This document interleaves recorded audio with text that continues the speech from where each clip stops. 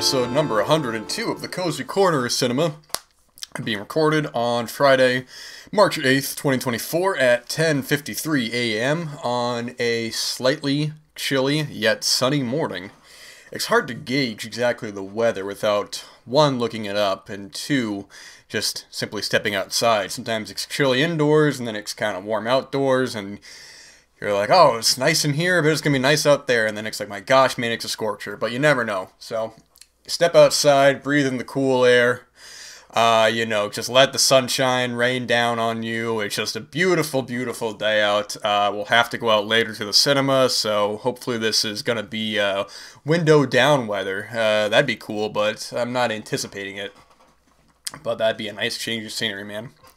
Because I guess it's technically still winter. I don't know when exactly winter and spring kind of start, or any season really starts. They kind of all just converge on one another and sort of blend without any real set due date. The maker out there, he's not watching and going like, oh, it's this day, man. I gotta make sure it switch the dial from winter to spring, man. No, it's the elements out there are like, we're doing our own thing. And, that's all right. We just adjust accordingly, we wear clothes accordingly, and we go about with any kind of circumstances, as long as it's not like a damn, tornado out there. If it's a tornado out there, it's like maybe you don't want to step out there, man, I tell you. And, anyway, so this Sunday, in a couple of days from now, we got the Academy Awards. And that's gonna be a lot of fun to. It's always fun to see what what wins and having discussions with acquaintances, agreements, disagreements with who won, who lost, or oh, this person I thought should have won this, or oh, this person I thought shouldn't have won this, and it's all just in good conversation, and that's what's so great. I mean, I don't hold any of these award shows on any sort of special podium, man. I mean, these are just merely a series of votes. Whether or not these films will withstand the test of time remains to be seen. However, for that certain moment and that certain time, you go, this was the film of the moment. You look at like 1941, what wins Best Picture? You'd think Citizen Kane. I mean, it's one of the greatest films ever.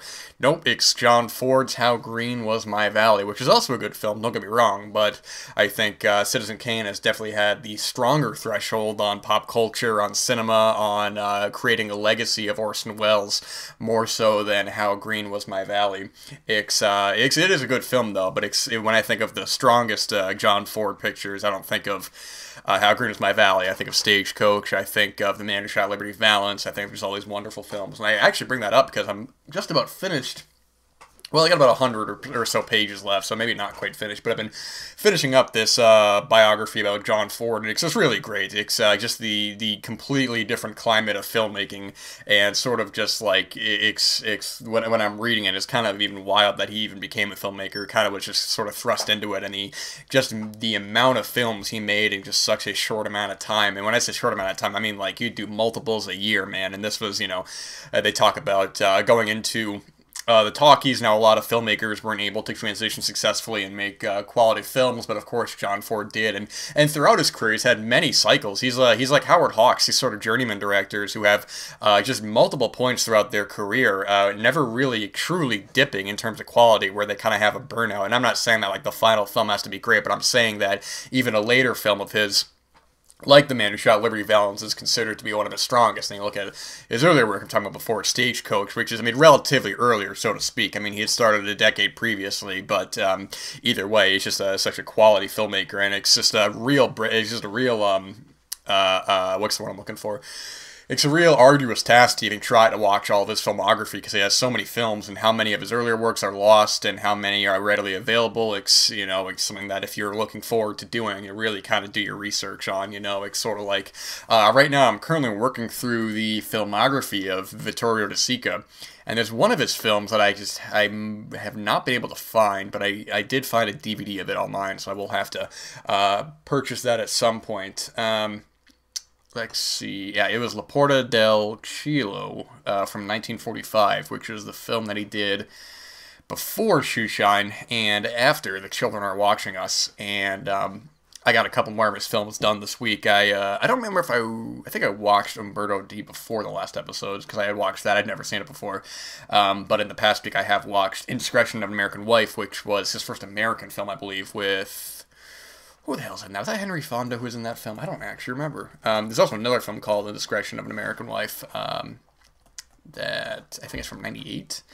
Not Henry Fonda, I'm sorry, it's Montgomery Clift. I don't know what I'm thinking of. I think because I'm actually, Henry Fonda's on the mind, but I'm looking at, when I'm reading, it was John Ford biography, he's been popping up a lot in it. But yeah, it's Montgomery Clift and Jennifer Jones. I'd seen this film previously on TCM, and it hadn't really made much of an impact on me, and I kind of felt the same way on a second viewing. It's not one of my favorite De Sica films, but it's a pretty good film. And I did watch The Gold of Naples, which is good as well. I actually like this one quite a bit. And it's just great. You know, I still have quite a number of films I have to get through. Because the next film to watch is The Roof from 1956. And then this final film is The Voyage in 1974. So, there's quite a bit here about making good progress. I think I've liked all of his films that I've seen so far. There's none of them that I thought were outright bad. I mean, I think Indiscretion of an American Wife is probably my least favorite so far, but either way, I mean, his early work I think is actually very good. I really like his debut, Red Roses from 1940. I was actually really surprised how much I liked that. And I'd say surprised, I mean, I shouldn't even say that, but I'm just saying you know, a film like that I wasn't expecting to be as high on as I was, and that's definitely one of his stronger ones. But still, I mean, I'm going through his filmography, and there's no chance that Bicycle Thieves won't be my favorite of his work. It's just I mean, that last rewatch I did, it reminded me of just how much I love this film. It was truly like watching it again for the first time. I was just completely. It's just one of those great feelings of just being completely engrossed in a film where you forget where you even are. You know, you're just so engaged with the characters about this guy who's trying to find a job, and he's having trouble. It's one of these situations in Italy where they you have to get up and go to it's not even a job fair. It's more just kind of like if you have X amount of qualifications, you're only eligible for X amount of jobs. Sorry, I got coffee here, so I apologize for the pauses. And anyway, so yeah, and he gets a job as a hanging up flyers around the city, but he needs a bike for it, and he takes the job. He lies. He says he has a bike, but he doesn't, and basically through some circumstances, because it's not a very wealthy area. I mean, it's a lot of, you can tell there's a lot of poverty there, so any kind of job that he can get is sort of like great, at least in the area that he's living in, because he goes out elsewhere to down to the city and all that. But anyways, I don't want to give away the whole film, but basically he does end up getting a bike, and things are looking up for him, and then something unfortunate happens, and you can probably guess by the title, but either way, I don't need to champion this film. It's one of just the great Italian neo-realist films. It's De Sica's strongest film to me, undoubtedly. I mean, this is even with everything I've seen so far. Umberto D is often regarded in the conversation as well as one of the strongest, but Umberto D is I mean, right now my three favorites. I don't even really like to do rankings or anything like that, but my favorites right now are Bicycle Thieves #1, The Children Are Watching Us at #2, and then Umberto D at #3. The Children Are Watching Us, that really just blew me away. That was the first time watching. I was so emotionally invested in these films, in that film. And but Shoeshine is also great as well. That one's also often talked about in conversation. Big inspiration for filmmakers like Paul Schrader. I don't know if Shoeshine has a criterion or not. I don't know. To my knowledge, it might just be Bicycle Thieves, Miracle in Milan, and Umberto D, but don't quote me on that, because I might be completely wrong about that, because there are times where I wonder, I go oh, is this film have a criterion? And then I look it up, and I'm like, oh my gosh, it's great. I didn't know Only Angels Have Wings from Howard Hawks, going back to the beginning, that had a criterion. I was like, wow, okay, that was such a great film that I watched on TCM, and when I discovered that had a criterion, man, that was just so cool, man. And of course I haven't picked it up yet. Like it always happens. I always talk about, films. I'm like, oh, that's great. Let's get a Blu-ray. I'm gonna pick that up, and I don't pick it up for years. It's ridiculous, man. I am going to pre-order that Goodbye Uncle Tom 4K though. I'm really looking forward to getting that 4K. That's a film I've been championing for, gosh, probably over almost 15 years now, I would say. I think I first saw it in 2011, 2010, maybe 2012. Actually, I don't remember. I may have actually watched it the first time in 2011 or 12. And I think it's just an incredible film, just wild filmmaking that has only been on DVD from Blue Underground. Along with those other, I mean, it's not a Mondo film, but those other films by, I always blank on the Jacopetti and the other fellow whose name I'm blanking on. I can't remember. I think the 4K as well actually might be including that documentary, The Godfathers of Mondo, which also has a DVD. I think that may have been exclusive to that box set that came out that had Mondo Kane 1 and 2, Africa Audio, Goodbye Uncle Tom. I think that might be it for that box set. But those got individual releases from Blue Underground. I was talking to an acquaintance a while ago. This is the crazy part. We were talking about Africa Audio, because Africa Audio has two cuts, which is the Africa Audio and the Africa Blood and Guts. And there was a discrepancy with the runtime, and this is a little while ago, and I don't fully remember what the deal was, but the runtimes were, like, completely inaccurate, man. It was, like, online and on the disc. It was, I don't know what it was, man. I'm not even going to try to paraphrase the conversation, but it was something where I was like, what the hell is going on here, man? It was so bizarre, and I never fully understood it, but I also don't fully remember the conversation, so I can't really comment on that, but have some more coffee here. We're starting to warm up, which is great. Got warm coffee, well, warm to hot coffee and cool to medium water here. Because like I say, in the morning, the first thing you want to do is get coffee or tea. But no, that's not true, man. You want to get water first because, you're sleeping overnight. And you got to wake up. You got to get yourself hydrated, man. Got to eat something too, I tell you, I have some sip of this delicious water right here. Especially if you have a couple of pints the night before. The alcohol takes water out of your body, so when you wake up in the morning and you feel so dehydrated, that's why, man, because you've been drinking. So you want to get yourself a nice beverage, nice cold beverage of water. Anyways, I kind of lost my train of thought there. Sort of rambling on yet again. Yeah, so I hope you guys have been enjoyed the first episode of Peephole Pictures. That was something I've been wanting to do for a little while, is discussing and reviewing adult films, but it was sort of a work in progress sort of deal, and the opportunity arose itself, and I put that episode out, and I was fortunate to see that it's been getting quite a lot of views. I got a couple, some good feedback on there, so that was really cool, man. Yeah, I was talking about the Daisy May and Formal Fawcett Peakorama Blu-ray, and there's others I definitely want to do, not just Blu-ray and DVD releases, but I also want to review the films as well, just on their own merit, and kind of highlight some of these films that may not be in the general kind of conversation, because I stopped doing the list episodes because it was becoming an interference with my actual work that I needed to get done. Because recently I've been knee deep in a writing project for months now, and I had to rewatch a couple of films and make notes and for the context of this writing. And I knew that with 1941, there was just no way that I was going to be able to watch the amount of films that I needed to watch and properly sit down. Because with those list episodes, sometimes I do rewatch them and take notes to what I'm doing, and because when I first started doing it, I was going off memory, and that was a terrible idea, because especially in the 1958, which one did I do first? Yeah, the 1958 episode. That was all from memory, and that was a little embarrassing to even try to talk about these films and remember them. I just don't think that was my strongest sort of criticism of any of those films. It just wasn't the best. So, I mean, for the sake of timing, I just, doing these episodes, the list episodes, time is just not on my side in that regard. And same with the Blu-ray episodes. I try to watch these films, films I think of note in conversation, but time was just not on my side. I'm too focused on this. So at least with the Peephole Pictures, I don't really have a set schedule. I kind of just release these whenever I feel. And also they're fairly, they're not the, I don't even want to say low effort, but I mean, in a case like this, because there are no features, I'm essentially just reviewing the films and then talking about it briefly. So if I do want to go more in depth on a title or on a release, I should say, and look at all the features and all that, that'll give me the opportunity to not be bogged down by a deadline. In terms of, we all have our own deadlines. There's I need to do X amount of writing a day. I need to do X amount of watching a week. I need to, this and that. I need to do X amount of reading a day. And, we all have our deadlines, but it's also, at the same time, it's like if I don't need, the reading, watching, and writing, this is my life, man. This is what I'm doing. This is what I've devoted my life to. So it's sort of like in a case like this, if I don't need to put that extraneous sort of stress on myself, then I'm not going to do it, man. It's just not going to happen. That's not to say I won't ever return to it, but I just have no intention right now to return to it. It's just not in the Rolodex of life. It's not gonna happen. And this is coffee getting warmer.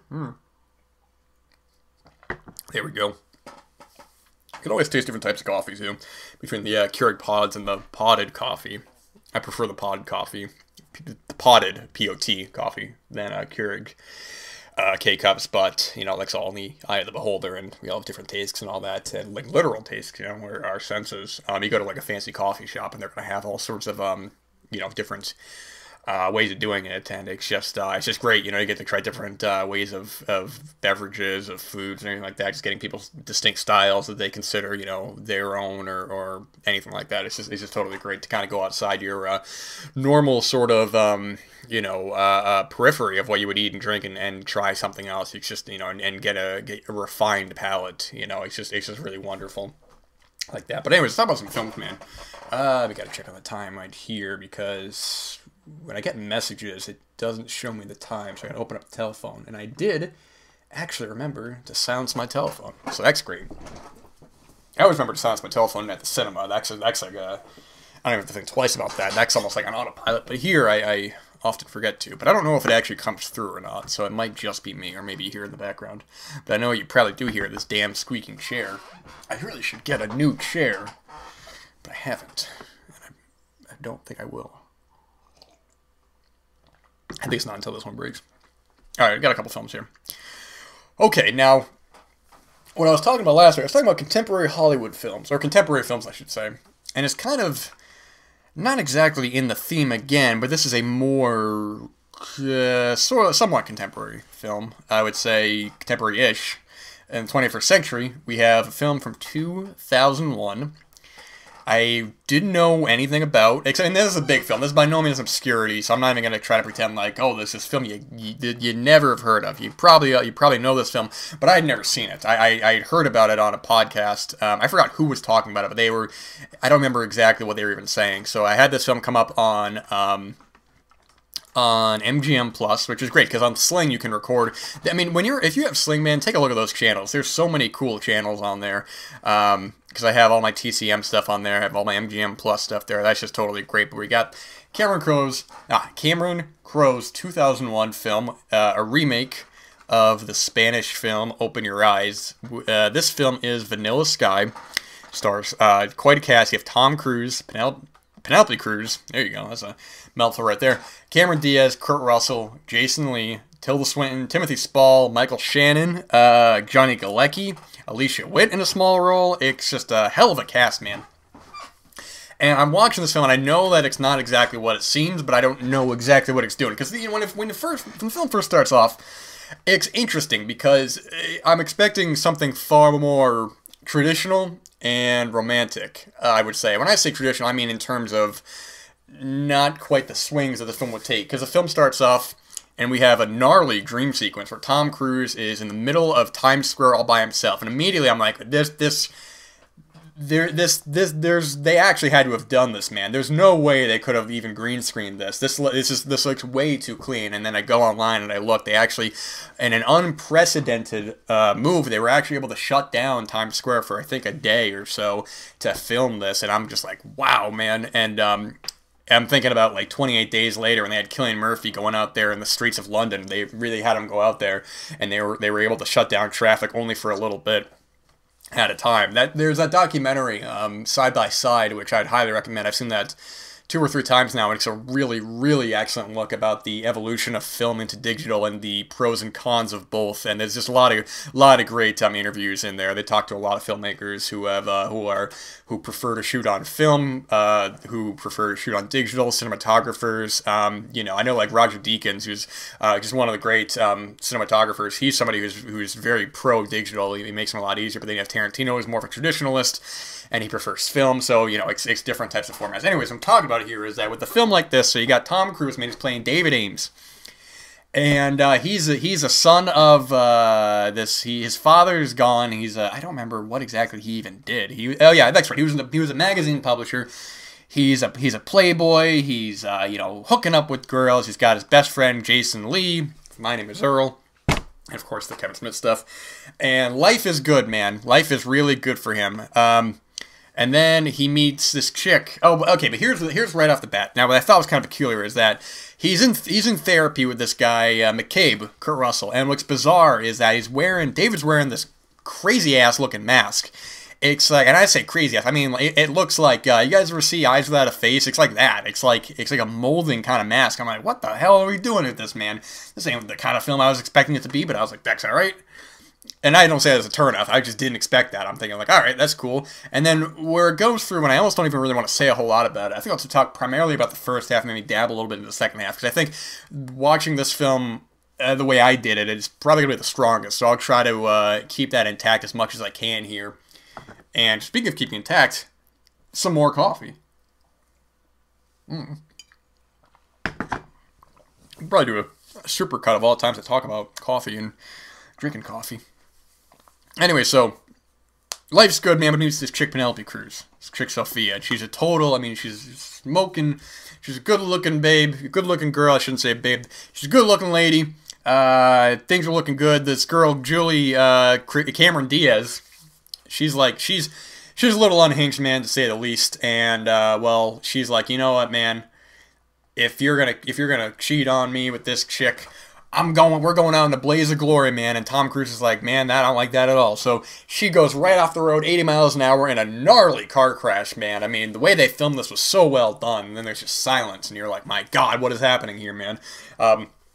David wakes up, and his face is all deformed. I mean, he's still Tom Cruise. He still looks like, I mean, he's still a good-looking guy, but for a guy who's the face of this company, who's going out there to pick up girls, now he's got a deformed face. It's like, it's all crazy. I mean, still a good-looking guy. It's Tom Cruise. I mean, come on, man. But from there, it's almost like that's kind of really where I want to end it, because where I'm watching this film, and then there are times where the dialogue is so bizarre. There are just some strange lines in this film. So there's a line that they say multiple times. Sophia, what the hell does she say? She's like, "We'll meet again in the next life when we're cats." I'm like, what the hell kind of dialogue is this, man? What's going on here? And it's got such a strange tone at first. And it's sort of like, is this playing for comedy? Is this playing for drama? Cameron Diaz is in the car with Tom Cruise. She says a line there that I won't repeat because it's inappropriate. And I'm like, what? Is this a comedic moment? What are we doing here, man?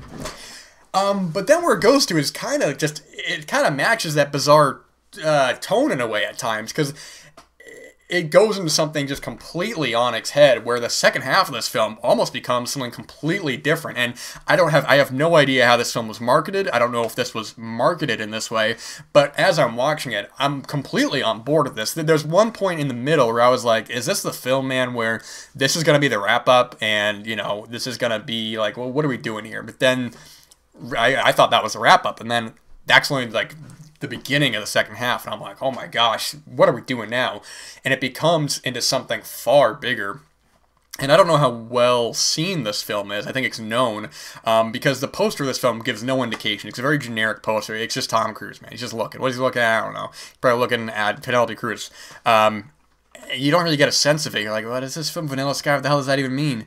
And they explain what that means, but it goes so bizarre, and it goes into this hallucinogenic, really kind of, I don't even want to say quite ethereal, because that's not even exactly the word I want to use, but this otherworldly sort of place that I was totally on board for, man. I was like, wow, what are we doing here now? Because the swings that they take, and I should say I haven't seen the original film, but Penelope Cruz plays the same role in that film as Sophia, so I'd be interested to compare not the quality of the film, but more so what they chose to take from that film and what they chose to leave behind, because and apparently the director of the original film, I read on IMDb that apparently he really loved the remake, so that was really cool, man. That's cool that he was so on board with it. I wish that IMDb would list who actually wrote the film and who actually and the writer from the previous film that this was adapted from. I can't find whatever. But yeah, and also as well, I think the editing in this film was really unique too. It's great because I love in Tom Cruise's apartment, he has giant posters of Godard's Breathless and Truffaut's Jules and Jim. And I mean, those are great on its own, but then they do something at the end with Jules and Jim. There's a piece of music that plays, which I've said before on the show is my favorite piece of film music ever. It's to me, like, it's never, which is, it's strange to say, especially for music which is always changing, and different pieces of music will affect your life, you know. But this one piece of music, it's been my favorite piece of music for as long since I've seen the film, 15 plus years ago. But they have this piece of music playing over this montage sequence, and then they have a clip from Jules and Jim, and I swear to you, the hairs on my arms stood when they had that. I was like, wow, whoever was making all this come together, man, they did a brilliant job on that. And you know what? Let's actually give credit to the editor on this, because I don't want to just make it a nameless face. I should also say as well that Cameron Crowe is the sole screenwriter on this. The two other writing credits were from the previous films, like Alejandro Amenabar and Matteo Gil. And the editor on this film is John Hutching and Mark Livolsi.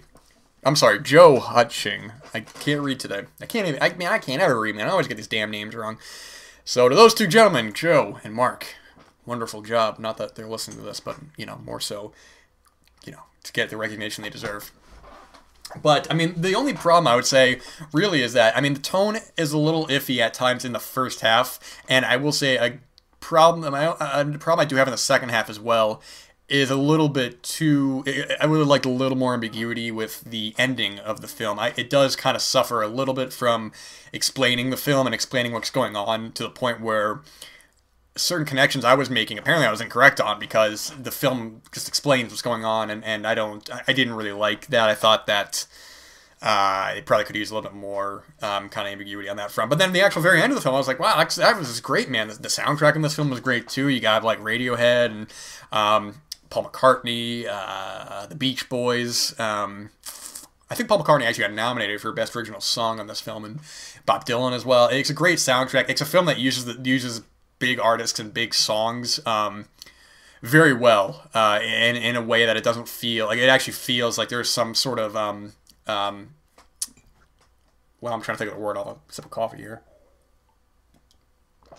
There's actually some sort of like conscious kind of programming, like the beginning of this film, what I was talking about before, which is so interesting, is that the film in the when Tom Cruise is getting ready for his job and all that, and he's like, you know, putting all his clothes together, we see his extravagant house, they're playing a Radiohead song, and it's so interesting that they chose this song to play, because it looks like an electronic kind of sound. The song is everything in its right place, and if you hear that song, it's a very strange kind of sound, and the way they decided to use that to open up the film, I thought was such an interesting choice, because even right off the bat, I was like, it's not traditionally a song you would use for something almost as what's the word I'm looking for? Almost as sort of pedantic to, you know, just the character getting ready. You could have played anything. You could have played like, well, maybe not anything. You don't want to be playing like, you know, a dude with a guitar solo, like, you know, you don't want to play like damn Steve Vai, you know. Even this dude's getting ready. Probably something more traditional and regular. But so that's an indicator right off the bat. But I mean, the film is not going to work for everybody. I think because of the swings that it's taking, it's taking risks in that regard. Where, but I think that's in part why I liked it so much, is because a big studio film like this, when you have a big Hollywood budget, a big Hollywood cast, I mean, and it's doing these really big kind of risks, I thought was so cool. You know, I really liked, I liked Tom Cruise in this early 2000s period, making these really interesting big studio films like this, and Minority Report as well is very good. Actually, I just about finished this coffee, and gotta keep an eye on the time. I got a little bit of time left, but yeah, man, I really liked it. I mean, this is one of my favorite things, my favorite discoveries I've seen this year, man. I really was not expecting to get as wrapped up in the film as I did, especially because there is a point in the middle where, like I was saying before, I was kind of like, man, what are we doing here?